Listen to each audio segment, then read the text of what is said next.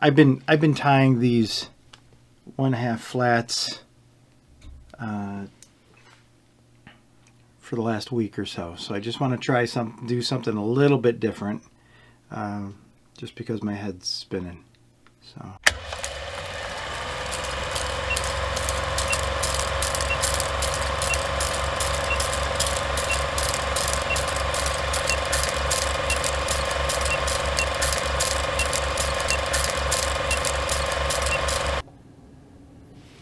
The jigs that we're going to look at today, primarily for pike and walleye, but very old school jigs that you would normally see in the 70s. So let me put my sample in the vise, and let's switch over. So this jig, it's not that old. This was probably tied in the early 80s, and this came from my father's tackle box. There were certain patterns that he had and continued to use, even though it was something that he didn't sell. So as you can see, we have the Bucktail wing, top and bottom. We have a chenille body and a calf tail, which is that red tail. And this pattern is very similar and takes a lot of its design from New England style, what I would call a New England style trolling streamers. So you have that, you have the top and bottom wing, the Bucktail Hairwing. You have some sort of wrapped body around the hook shank, but nothing on the sides. So really, this jig is mimicking the style, mimicking the pattern of a New England style Hairwing streamer, which those were tied both tandem and on single shank hooks. So this is the pattern we're going to tie today. It doesn't have a specific name that I know of. There's some other jigs that I found in that box that I do plan on tying. I think they were called the woolly bugger pattern, I think. So but really interesting jigs. They still produce fish today, and like I said, we're doing them jigs the size that you would typically fish for pike, pickerel, walleye, all the fish with teeth. But I did try to find a jig that was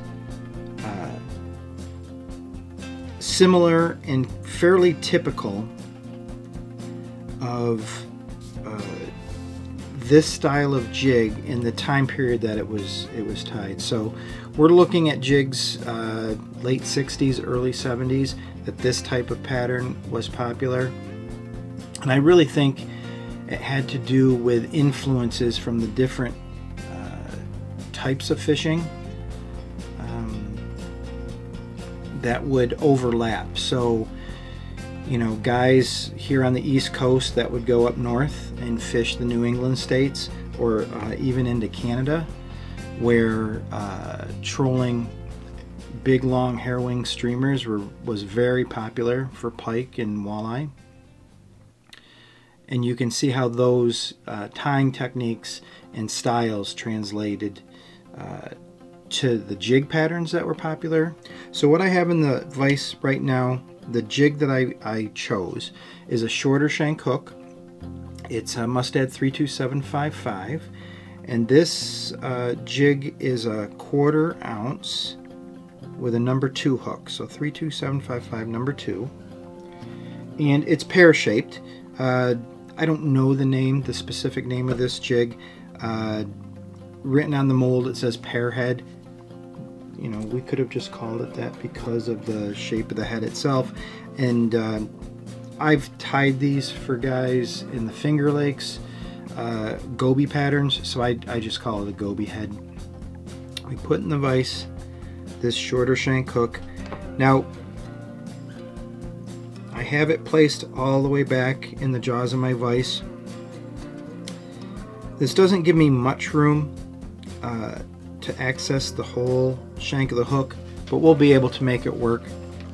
If you wanted to tie this with it towards the front of your vise, that's fine too, because the way this, you know, adding the chenille and the calf tail, the red calf tail, so we're tying it a lot like,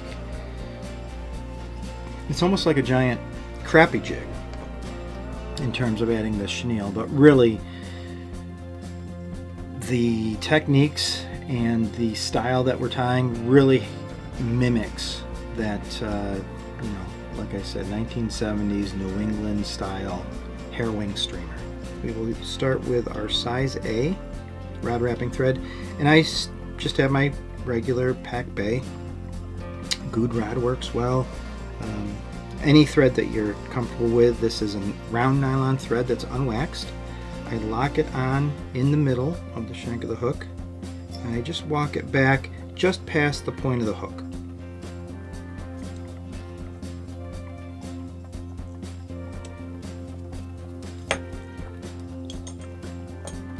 At this point we can take our calf tail,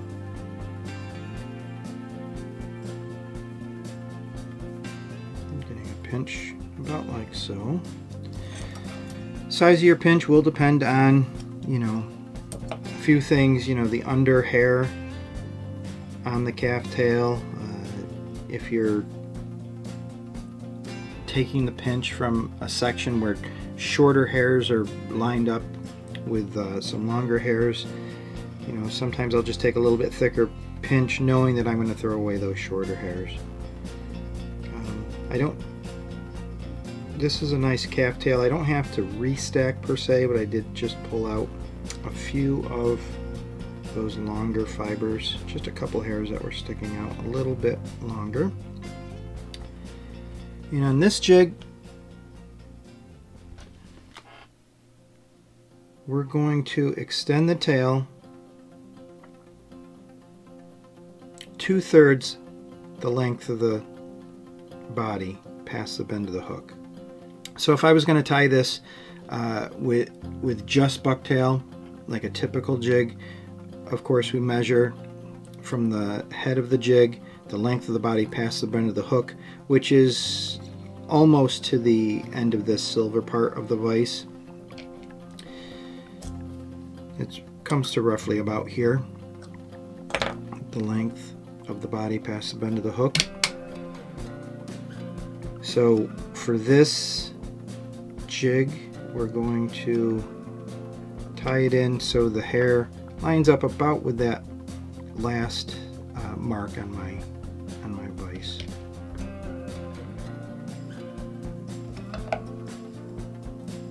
Keep this pinch tight, and when you lock this on, you can do this a couple different ways. So that was 4 wraps towards the bend of the hook just to lock it on. You can give this a little press just so it goes around 3 sides of this hook shank.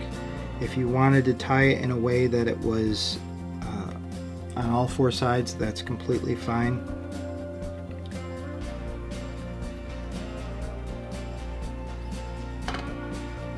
Next we will take a length of chenille, and this is a size 2. This is just regular Danville chenille.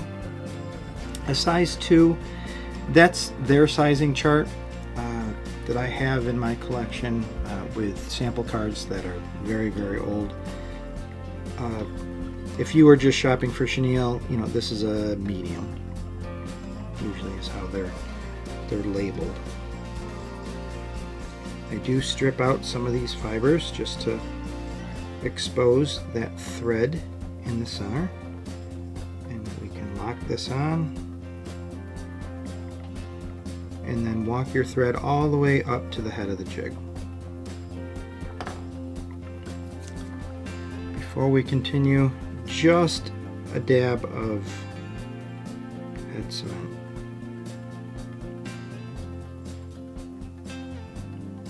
Now, like I said, this pattern is from around 1970, late 60s, early 70s is when it was common. There is a book that has a lot of samples of this style jig. I think it's called How to Fish with Jigs, Fishing with Jigs, or How to Fish with Jigs. It's by two guys, Lance Gee and I can't remember the other guy's name. I always want to call him Edwin. Irwin. Erwin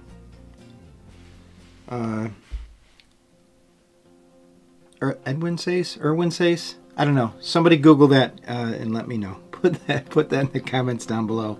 The How to Fish with Jigs. It's a small book. Looks like it was done on a typewriter. The photos in the book itself kind of look like they laid some jigs on a photocopy machine. Don't quite remember when photocopying really became a thing. Sometime around the 70s, right? Maybe late 70s? I don't know. So we have our chenille locked on, and I'm going to just wrap this away from me, bringing it around the hook shank between the jaws of the vise and my bobbin. In the first wrap, I'm going to angle it towards the bend of the hook, and then as I bring it around, touching wraps all the way up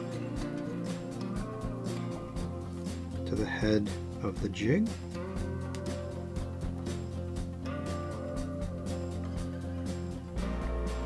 On this last wrap, I'm going to bring it around and then angle the chenille so it is on the outside of my bobbin. So when I switch hands, I can pick up my bobbin and just begin wrapping, locking the chenille on in one step. Now on this sample, tie it just like Dad did. I don't think it's necessary, but it's obvious that there is head cement, and it actually goes a fair amount back down the hook shank. He could have been a little heavy-handed with the head cement, or he could have added head cement to the entire shank of the hook, and as he wrapped it, it just soaked through the chenille. Trying to copy this as best we can, we're just going to add just a dab of head cement right there on our last wrap.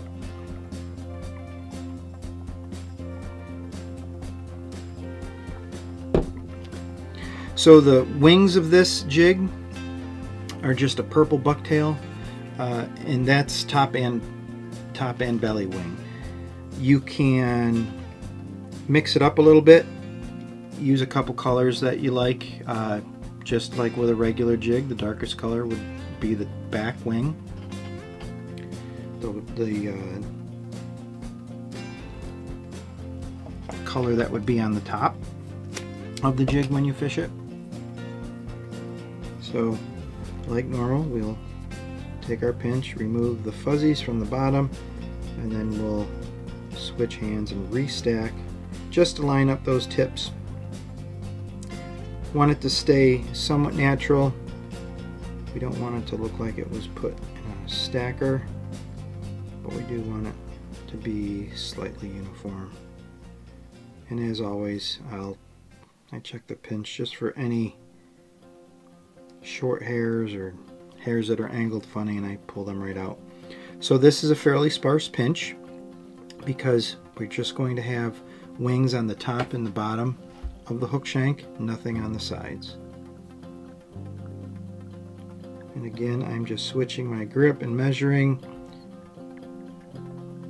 from the collar to just about the end of the silver part in my vise. The interesting thing about this jig is the silhouette. that it creates. So just like a streamer, so you have the chenille, which is the body of the jig, adding some bulk, which allows the top and bottom wings to flare out and give a nice fishy profile. So I just stopped just a second to finish that thought, but I let go of my bobbin. I did 3 wraps to lock that on, couple wraps towards the bend of the hook, and a wrap towards the head just to lock it on. So it's not terribly tight at this stage. What I'm going to do is, as I bring my bobbin around, I'm going to add the pressure by pulling straight up. What this does will pull the bucktail straight down and not twisted around the hook shank, so to speak. So now that I've added the pressure up, I can add a couple wraps towards the bend of the hook and a couple wraps just on the side of the jig head to lock that into place. And as you can see, it's angled up. We have it just on the top of the jig. Now this also is going to be slightly tight. I turn my vise upside down so I can reach this bottom side. I'll have to be a little careful trying to, you know, just get my big fat sausage fingers in between there. So it would be helpful on this type of pattern just to have the jig a little bit further towards the point of the vise if you have that ability. This Universal 2 vise, the jaws are smooth. It would be a little bit harder to do on a vise that has the spaces in it for the hook, the bend of the hook to fit in. So again, just restacking, pulling out some of the couple hairs I just like. A couple hairs I just don't like this one just sticking out the side. That can just go.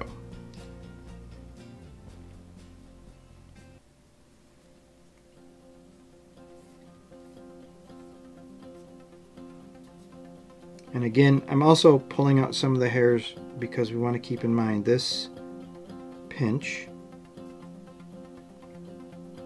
needs to be fairly sparse because the wings are only top and bottom.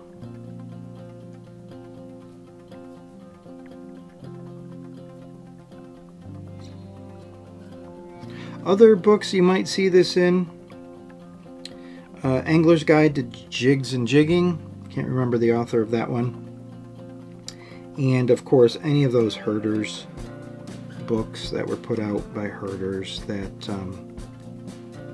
most tyers, you know, whether you're a fly tyer or saltwater tyer or jig tyer, make spoons, make fishing lures, all those books still have some type of value. So, I'm happy with my pinch. Switch my hand one last time and keep this very, very tight. Again, 1, 2, 3, 4, 5. So that was 3 wraps towards the bend of the hook, 2 wraps towards the head that were fairly loose, and then I will pull straight up and finish my wraps. At this point you can turn your jig and vise.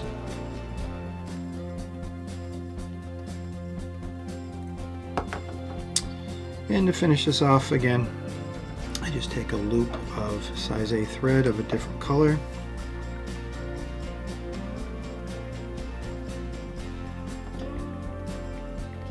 Place it underneath my last wrap. A few wraps towards the bend of the hook, and then touching wraps back up to the head. Makes a nice clean looking collar. It has that nice cone shape, extending the profile of the head into the body.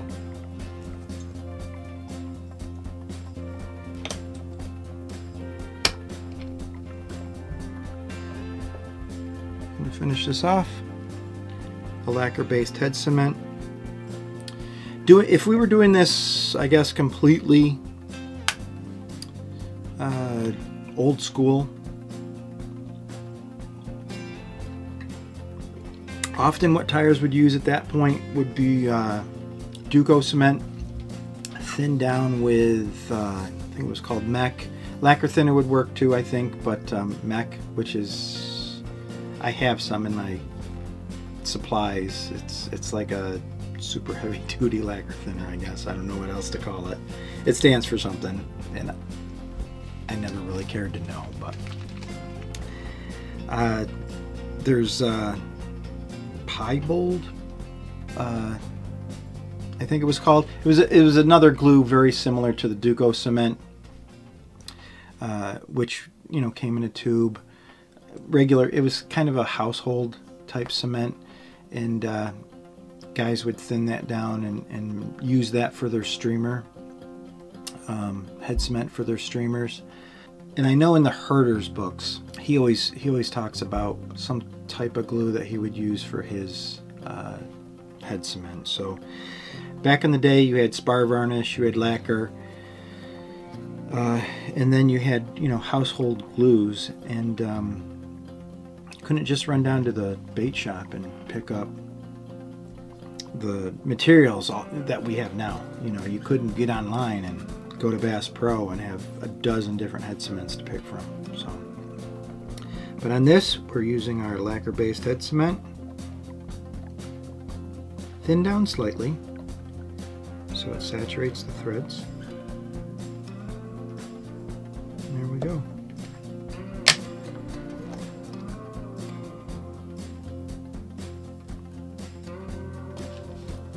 So this would also look really good on a little bit bigger jig, you know, 1/2, 3/8 would be really neat.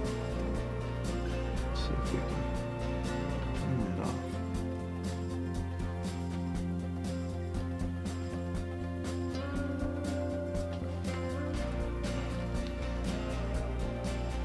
Let's see, how'd we do? Now, my sample.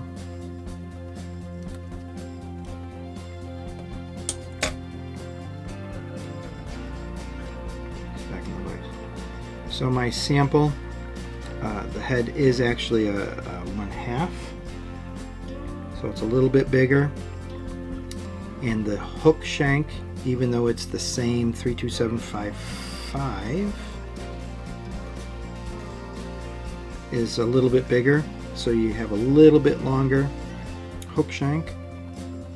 And what I did is I chose a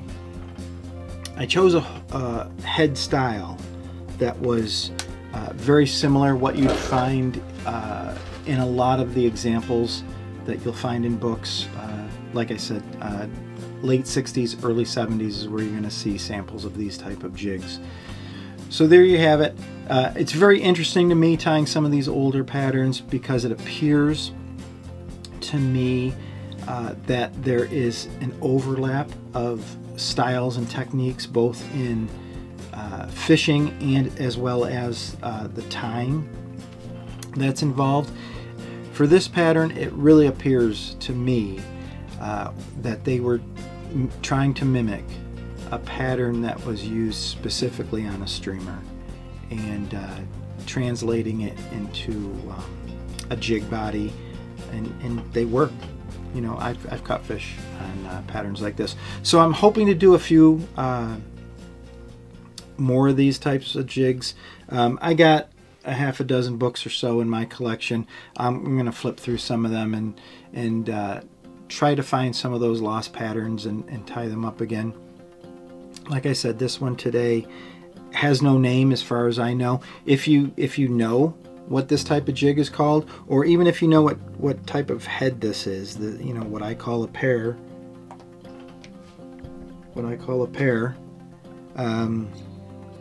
if you know what that is, put those comments down below. If you have any questions on what we did here today, also include that in the comment section. Go ahead and hit that like button and subscribe so you don't miss any new content. And until next time, guys, keep tying in tight lines.